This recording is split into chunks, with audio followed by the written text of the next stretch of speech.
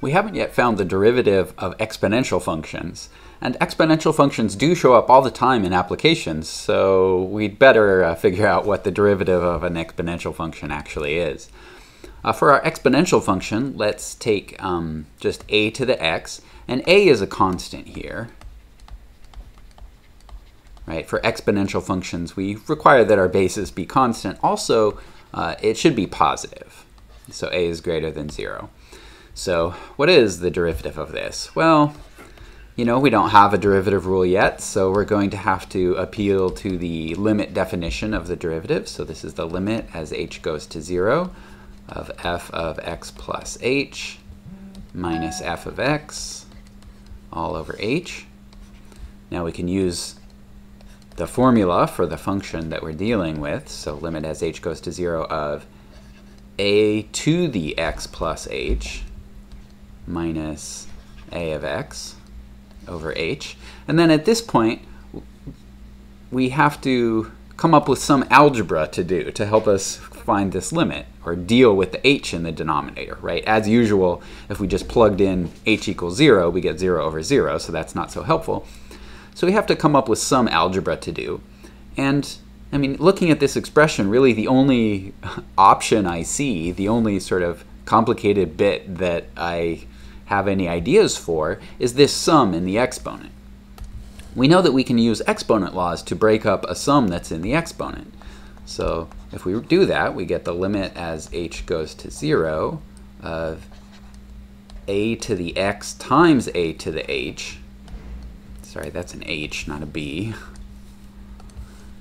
A to the x times a to the h minus a to the x over h.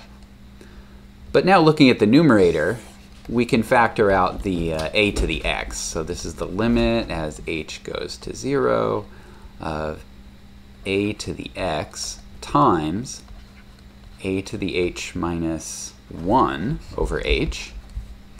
But this a to the x, remember this limit, for this limit, h is the variable. So as far as this limit is concerned, a to the x is acting like a constant multiple. And so we can move that outside of the limit. So we get a to the x times the limit as h goes to 0 of a to the h minus 1 over h. Okay. Well, notice that this limit here, this doesn't depend on x. So this is just some constant that depends on a. It depends on what base you started with, right? But whatever it is, it's just some number. So what we found is that the derivative of a to the x is a to the x, but times a constant. And we don't know what this constant is. That's one thing that we'll have to figure out. But right, in principle, a to the x, it's just a to the x again, but times a number that we don't actually know. So this is kind of a partial result, right? Because we sort of know sort of what the derivative is, but there's this unknown piece here. Well, if we look at the graph of an exponential, right, this limit as h goes to 0 of a to the h minus 1 over h, this is actually, although we don't know what this is the derivative of f at 0, right? Just by definition. So if you imagine plugging in x equals 0 into this expression, you get exactly this limit. So whatever this number is, it's actually the slope of the tangent line to a to the x at x equals 0. So let's look at some examples. So here's the graph of 2 to the x. And I have this set up so I can change the base just by changing the slider. And if we keep your eye on the slope of the tangent line at x equals 1. So by changing the base, we can make the slope of the tangent line at x equals 0. We can make it small, or even negative if our a value is between 0 and 1. We can make it big by making the base very big. But clearly the slope of the tangent line at x equals 0 is changing continuously as I change a. And that means, by the intermediate value theorem for continuous functions, there's some value, some choice for a, that makes the slope of that tangent line exactly 1. It looks like maybe it's about here somewhere. Right? It's hard to tell exactly where, given the accuracy that we can get just based on the resolution of this graph, but it looks like if our value for a is about here, about 2.7, the slope of the tangent line at x equals 1 is going to be, x equals 0, is exactly 1. So what we're going to do is we're going to say that, or we're going to choose a special value for a.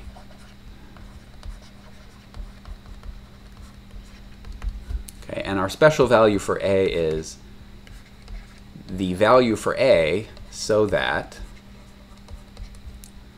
this limit, the limit as h goes to 0 of a to the h minus 1 over h, is 1. So there's only one value for the base that makes this limit exactly 1. Remember, we can make this limit is the slope of the tangent line at x equals 0, and we can make that slope anything. So our special value makes that slope 1. And again, it looks like it's about 2.7, somewhere in there. And it's kind of a mouthful to say a is the value so that this limit is equal to 1. So we're going to name this special base, and the name that we give for this, the name that we give to this special value for a is, we're going to call it e. Now you might have encountered e defined differently, but in fact this is the same e value that you've seen before. It's about 2.71 something. Okay? So e is just the special positive real number that makes this limit, the limit as h goes to 0 of e to the h minus 1 over h, makes this limit exactly 1. As a result, remember, we knew that the derivative with respect to x of a to the x was, we figured out that it was a to the x times the limit as h goes to 0 of a to the h minus 1 over h. Well, if we now apply this rule to our special base e, what we get is just e to the x, because this thing that we figured out before, applied to the special case where the base is e, gives us the derivative of e to the x is e to the x times the limit as h goes to 0 of e to the h minus 1 over h. But e is the number that makes this limit 1. And so this is just e to the x times 1. All right. So it turns out that the derivative of e to the x is just e to the x. This is one of the main reasons that e as a base for exponential is important. It's because the derivative of e to the x is itself e to the x. For other bases, this isn't true, right? This only happened because e is the number that makes this limit exactly 1. For other choices of base, this limit won't be 1, and so you'll end up with some multiple here.